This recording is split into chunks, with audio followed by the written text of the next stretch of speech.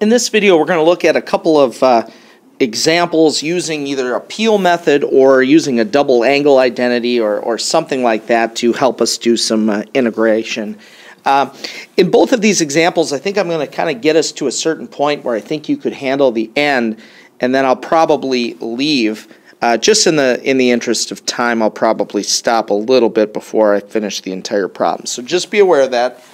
Like I said, this is, kind of getting you to the point where I think you can handle it. So to begin with, I'm going to look to peel off something out of the odd. So I'm going to rewrite this integral as sine to the fourth times cosine to the fourth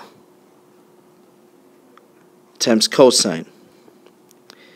Okay, so I'm making this decision that cosine is kind of left out here, so this will probably be my du, which means I'm aiming to have sine be my u. Okay, and that's important to look at, and it's kind of a skill to be able to look that far ahead. But again, peeling the cosine off, I'm setting it up so this is kind of left at the end to be my du, and because of that, sine is going to have to be my u. So with that in mind, I'm going to leave the sine right here. This I want. I'm going to put a little plus there. I want that. This I'm going to need to change. Okay, so let's rewrite the integral here. Sine to the fourth I said I was going to leave. I'm going to change that cosine to the fourth. I'm going to leave this cosine x dx at the end. Okay. Now, cosine squared would be, using this identity up here, cosine squared is 1 minus sine squared. Well, this is cosine to the fourth. Well, that's not a big deal. It's just 1 minus sine squared squared. See, so we just replaced the cosine to the fourth with a cosine squared squared. Now, let's make our substitution. Let's say that, I'm going to put it kind of in this box right here. We're going to make u equal to sine, so du is cosine. So my integral is going to become u to the fourth multiplied by 1 minus u squared squared du. Now, there's not a great way around this other than actually multiplying it out. Okay, so I'm going to leave the u to the fourth, and then I'm going to have 1 minus u squared squared like that. So then let me continue down here. We're going to have u to the fourth. We're going to have 1 minus 2u squared plus u to the fourth du, which now I'm going to multiply the u to the fourth in. So I'm going to have u to the fourth minus 2u to the sixth plus u to the eighth du.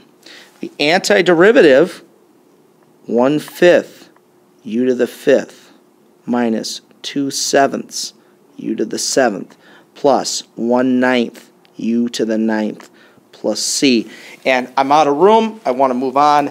I rely on the fact that at this point you can substitute everything back in. But let me just go back here for a second.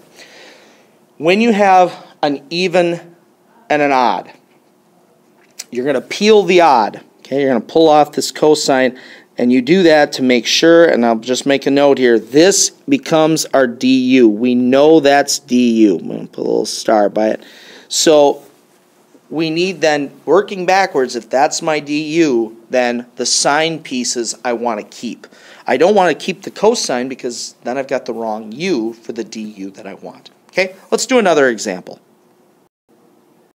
Now, in dealing with even powers like this, and in fact all even powers, it's not just reliant on the fact that that there isn't a cosine here. I'm going to look to some of my trig identities, and you'll see that sine squared is equal to 1/2 1 minus cosine of 2x. So what I could do is I could replace the sine to the fourth with a 1/2 1 minus the cosine of 2x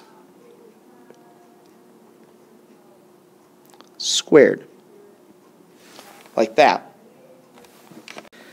Now I could rewrite this as 1/4 and then 1 minus cosine 2x times 1 minus cosine 2x. Okay, I could pull that 1/4 out front. I could multiply this thing actually out, get 1/4 the integral of 1 minus 2 cosine 2x plus cosine squared of 2x. Well, a lot of this now I'm going to be able to integrate pretty easily. The cosine squared 2x, though, I don't know how to integrate a cosine squared. This, of course, the antiderivative is just x.